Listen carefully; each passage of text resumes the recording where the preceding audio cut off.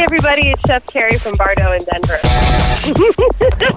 I'm also on season 15 of Top Chef Colorado, and you're listening to The Modern Eater on iHeartRadio. Oh, my gosh, that laugh just gets me every single time. Greg Hollenbach, Jay Parker, Brian Freeman, we're in studio. And then by phone right now, we couldn't pass up the chance. Keegan Gerhard back with us. Keegan, we're going to bring her on the line right now. What do you think? Sweet, please do. Yeah, let's do it. Without further ado, in the kitchen at Bardo, it's Chef Carrie Baird. She survived another week. Hi, everybody. Hi, Chef Keegan. Chef Carrie, how are you? I'm well, thank you. How are you? I'm doing great, although I'm playing hooky and you're working, so I feel bad. I just dipped to the back, and everybody wonders why I'm on the phone. You dipped out. They're not used to it by now after 6 weeks, Carrie, that you come and do a little cameo on the show? They're pretty used to it, but I think the chef's counter is like, why is the chef on the phone? Yeah, no kidding. All right, season 15, it's Top Chef. It airs at 8 p.m. on the Bravo network. 8 p.m. here locally in Denver, but we're just such huge fans, and you're doing such a great job. But there he goes, your colleague and Coloradan brother Luck, and I think I called it. He left Italy. I said, who's going to leave for Italy? It's just a coincidence. I said he either won the thing because he's got a stack of cash now, he can go to Italy, or he's off the show. I said that to him last week, and he says it's going to be a fun week. Well, I don't know how fun getting booted off is, but at first blush, Carrie, what are your thoughts on Brother's exit? It was a shock to all of us, for sure. Like, he was such a presence and, so strong. Like, we were all very shocked. But, he handled it gracefully, and, he totally is kicking ass in Last Chance Kitchen. So, not the last of them. Well, did you watch, Keegan, did you watch The Last Chance Kitchen? I haven't yet. Okay. I haven't. There's a little drama in that. So, two was in there battling it out with Brother Luck, and there was something about the cellophane wrap, and there was, I guess, some talk that Brother maybe hid it from him or put it aside or wasn't there. But two wasn't happy at all upon the exit, and he called him out. He was like, hey, listen, I have no respect for Brother because of that. Oh, Lord. Isn't that something? Yeah. I mean, there's... Brother didn't hide it. I think there was a little, like he had it, but he didn't hide it. So, I don't know. Like who would do... But a couple weeks ago, and I can't remember, I think it was in person that we were talking, I said, Carrie, you've kind of got to cook to your crowd or who's judging. And there you go. You have Keegan there, which is terrifying all in itself to have him pick apart your dish. But Brother decided to just kind of go AWOL and do his own thing and really not cook the German cuisine that he was tasked with. That's exactly what he did. His egg roll was delicious. I ate one. Our stations were next to each other. They were great, but he just didn't play the challenge. Yeah. So are you mad at Keegan? Because I think Keegan had a huge part in his exit. Am I mad? No, I mean, I survived. There you go. That's our gal right there. No, you really have survived. And before the break, you didn't have an opportunity to listen because you're working.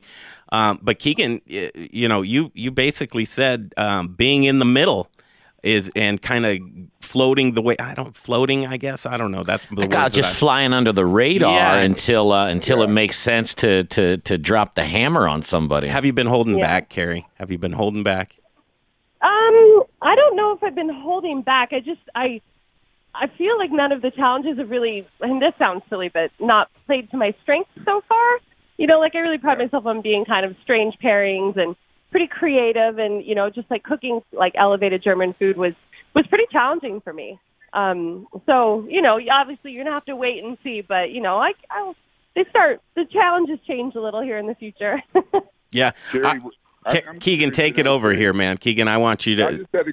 I had a quick question because they don't really let us hang out together on the episode. They keep the judges and the contestants quite separate. But I was just curious to know from your opinion, for the season, in terms of stress and challenge, how that episode ranks versus the season for you. Sorry, say that last part again? As for the stress and the challenge itself, was it one of the harder ones? Was it pretty average? Was it an easier one? The German one was hard. I mean, not only was it way out of my comfort zone as far as the food that is Carrie's food, but there were two pieces to it. You had to do the Radler.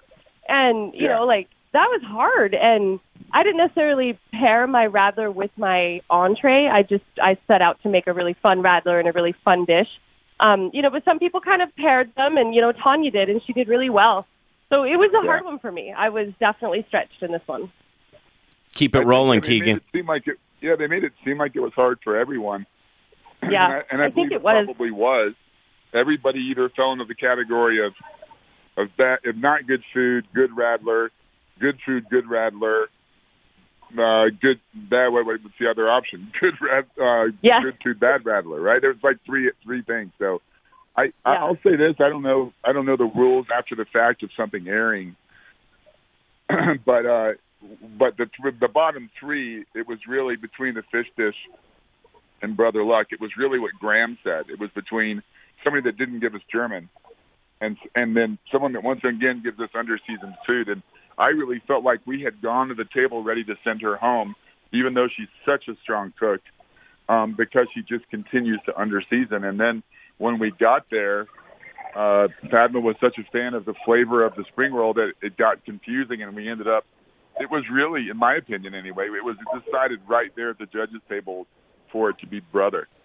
So it was. I'm sure it was a hard decision. You know, and who I was surprised, who I was really worried about, who really brought a lot to the table was Mustache Joe, because he was really ambitious in what he did, and I was worried he wouldn't get finished, but he did. And remember that spritz of beet? He like spritzed his Radler with the little like hairspray thing. Yeah, listen, man, that guy has got so much talent and so much tricks up his sleeve. And, you know, I was thinking, man, that guy, we would be hard-pressed to do that as a craft cocktail at D-Bar right now, you know? Oh, my gosh. The things that you said to Joe Sasso at the judges' table were so brilliant. And, you know, we talked about it for weeks after that night and how you met Joe one day and you saw right through him. And, you know, you said you've got this bag of tricks, but you just don't know what to do with it. And he was just, like, floored by your feedback. It was awesome. Wow. Well, I hope he took it positively, because I do think he's immensely talented, and I think, you know, we've all been there. I might still be there. Hell, I'm in my 50s now.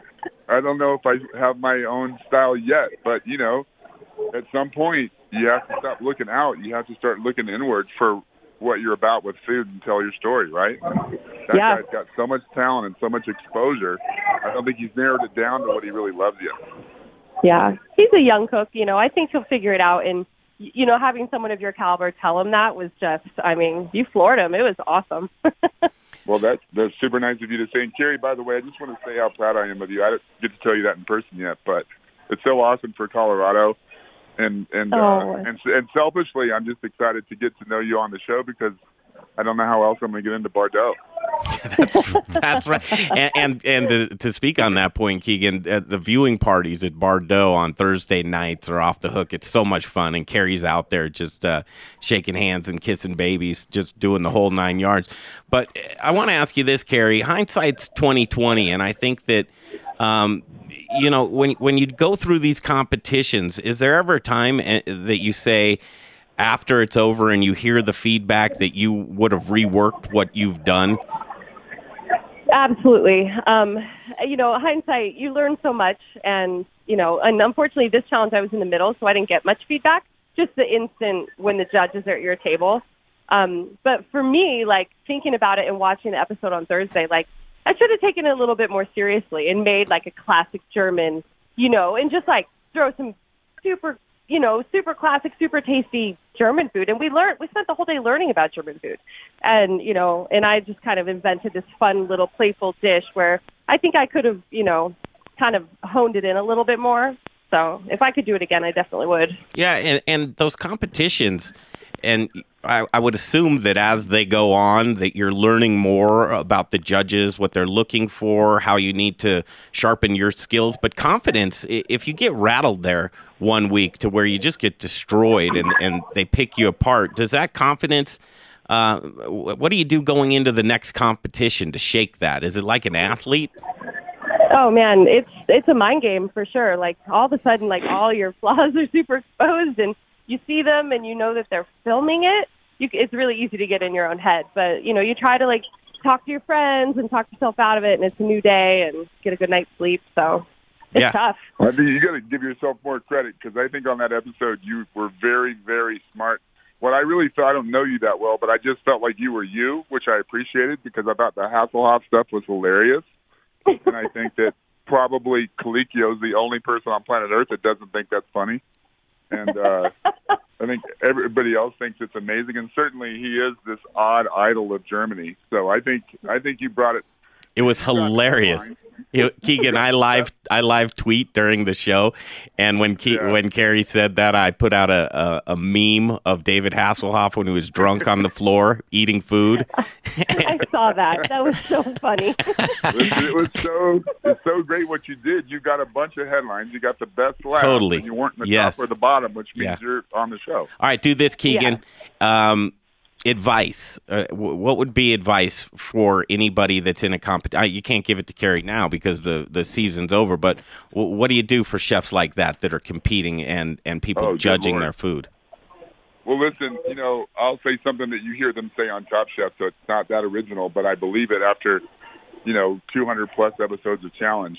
You have to know your own voice as a cook, and you have to not be afraid to bring it. And then, you have to be true to yourself, because the unknown is going to happen. So you got to go into competition understanding that 60% max is going to go the way you want, and 40 or 50% is going to be a complete unknown. So you got to go with some reliable things, and that just means knowing yourself as a cook. And competition is good for chefs because it makes them focus on who they are. And it, like she said, it shines a spotlight on what you're good at and what you're not good at. There's no hiding in a show like that. And so I would just say, first of all, don't be afraid. And maybe my other biggest thing, know your judges. That's really, really important. Yeah, and the competition itself. Exactly. Yeah. Listen, if they beat you, they beat you. Do your best. If they beat you, they beat you. But, that's why Top Chef's tough. How are you going to make me, Padma, Colicchio, and Graham all happy with the same dish? That's a tough call. Yeah. Carrie, did you know Brother was going home this week?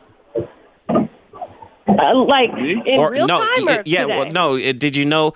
Do you know ahead of time what each episode would be? Like what episode 7 will be, or did you know episode 6 would be the one Brother was exiting, or is it? How does that work? Yeah, we filmed it in succession. So each week, Brother's out this week, and then so now we're down to 10. Yeah. So they're in order. Very they're cool. all in order, and they're all standing there during the elimination. I mean, at least the 3 are, and then they go back and talk about it. How many weeks are there, Carrie? So I think 16? there were 15 contestants, so it must go 15 or 16 or 14 weeks or something. I bet you do great on week 16 or 15. Shut up. I always, Carrie, hey, thanks so much. We love checking in with you Thursday nights. Bardot, where is it?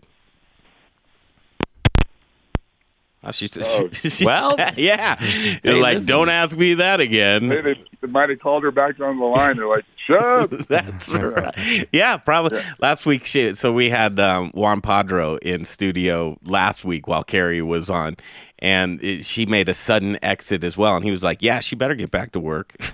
It's pretty funny. All right, Keegan, we're going to put you on hold. Come back. We're behind on a break. We're going to talk about you, Keegan Gerhard, next. All the things that you're up to. We love catching up with you, and we thank you so much for being on the show. So we'll take that break. We'll be right back. Keegan Gerhard from D-Bar Denver, just a great chef, and from Food Network fame, I would want to say. But we know him personally. We just love the guy.